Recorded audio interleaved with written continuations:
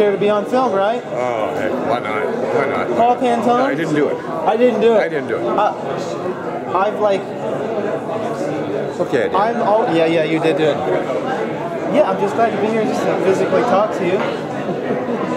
Express the fact that I get to shake Paul Pantone's hand and like, this is great. So who's that cameraman over there? This cameraman is the guy with the arm right here. Same guy. Trick photography. Yeah. Trick photography. I don't know the camera. This is the way all my films are made. One of these little hovercraft things, you know, and just have it follow you around. There actually is a drone that will actually do that. You can just put your little clip on and it will follow you. It's a pretty cool idea. So, for the audience that don't know what a GEET is, I'm going to put this on YouTube for people. Just do a quick, very brief overview of what this device does and what it is. Well, this allows fresh air to be brought in, ambient air, so that you can bring it down to the bottom of the bubbler. When it gets down to the bottom of the bubbler, it bubbles through the liquid that's in there. The vapor is pulled off the top of the morning. The vapor then goes over to the exhaust pipe. The exhaust is coming out of the engine here, going down and out. Here's fuel and air going up to the center of the exhaust pipe and then into the engine. It's a real simple vaporizer. So let's ask this question.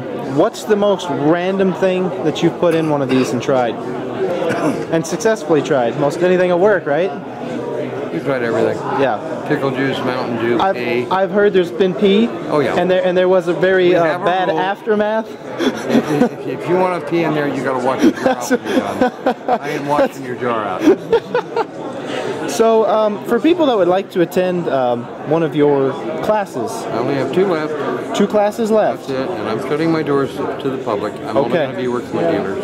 Okay. Right now we have almost 100 dealers worldwide. Okay. And it's a full-time job. Excellent. And those are right here. Running out of time. Yeah. Well, we're trying to also. You can take the flyer. I will. I have one. But, just express it to the interwebs. We're just not going to be teaching anymore to the general public. It takes too much time where I could be training people to go to a different country, setting up classes. Okay. And it's just not cost effective. Yeah. But can you go to a dealer and be taught? Yeah. We're going to have dealers all over the world. Yeah. So in theory. Dealers in Canada, Italy, Russia, China. Yeah. Everywhere. And how long has this been out? Like 36 years. Isn't that ridiculous? Yeah. It's ridiculous. Yeah. It's awesome, but it's ridiculous. Well, the government doesn't want anyone competing with them in the oil industry. Yeah. So they put roadblocks up. I understand. Yep. I understand. If you go online right now and type in cars that can't be sold in America, it'll blow your mind. That's what you're saying. Yeah. It's unbelievable. If you get too good a mileage and you don't have enough pollution, we can't have it here. We've got to have pollution and rotten mileage. Yeah. Well, thank you for your work. Complain about it. Yeah, I know. Yeah. Yeah. Thank you for your work, Paul, and expressing what you have and like. Have fun. I understand where you're at, where you're coming from, and what you went through to get here, and like I just thank you. A lot of people they don't understand. They look into it and they're like, oh wow. It's conspiracy theory. No, it's not a conspiracy theory. It's fact. It's fact. That's right. Fact. I'm into that. All right. Well, there you go. Paul Pantone. 1951 National Security Act. Oh yes. That'll blow your mind. 1951 National Security Act, and you can find it online. Cornell University. At Cornell University. Catch that? That's very important.